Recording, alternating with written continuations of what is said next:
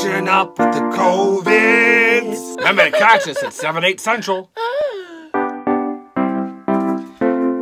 Hi, are you hungry? Today I'm going to teach you how to make an Eggs Benedict for one. Because you just kicked that loser out of the house, you only need enough for yourself. You'll need some white vinegar, butter or margarine, 3 eggs, salt, lemon juice. Add a splash of white vinegar to about half a thing full of a small pan. Crack an egg into a bowl. You only want the yolk. Just hold the yolk in your hand. Perfect. Throw it into the pot.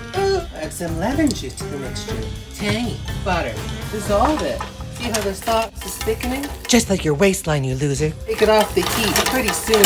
You do it right and keep stirring, you will get a nice creamy sauce. Isn't it nice when things actually work out in life? Seasoned with some salt. So turn the heat down to just below medium. I'm a large, so that's tricky. Egg into the pot.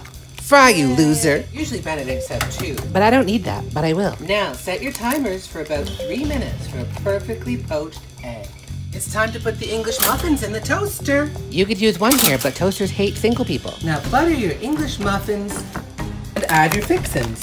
Today I'm using some honey ham. Move each egg separately from the poaching water. Put it on a piece of paper towel to dry. Add that hollandaise sauce. Now doesn't that look good? And there you have it, the perfect Eggs Benedict. Oh, I put way too much salt in this. Put less in yours.